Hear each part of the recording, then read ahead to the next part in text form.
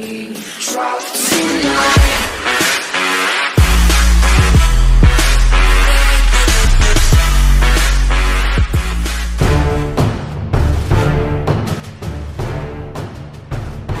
workers in South Korea have stopped building the Kona sport utility vehicle this week ahead of its U.S. launch at the LA Auto Show, a protest against what the automaker's labor union says are plans to trim assembly line headcount.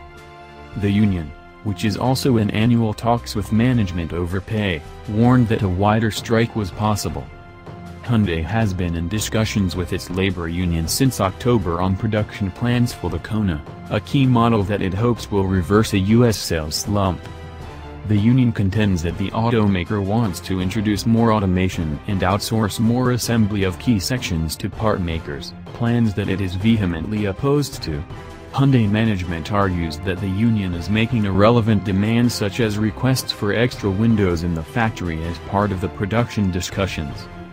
The automaker's decision to start production of the Kona on a new assembly line was made without consultation with the union and was unacceptable, union leader Ha Bu-young said in a statement, adding that a wider strike was possible should there be another provocation by management. The move comes ahead of a planned unveiling of the U.S. production version of the Kona at the Los Angeles Auto Show on Wednesday, with U.S. sales slated to begin early next year.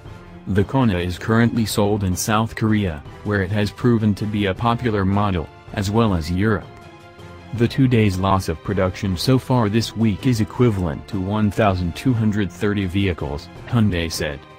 Hyundai Motor President Yoon Kap-han said it was regrettable that the labor union was disrupting production for a high-demand model at a time when most of its plants were suffering from the worst sales slowdown.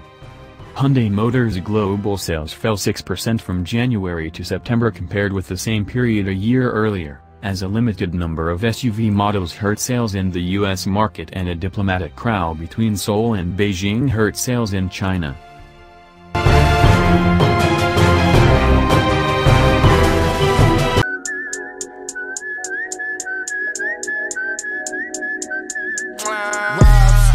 Two damn phones, Babylon's came.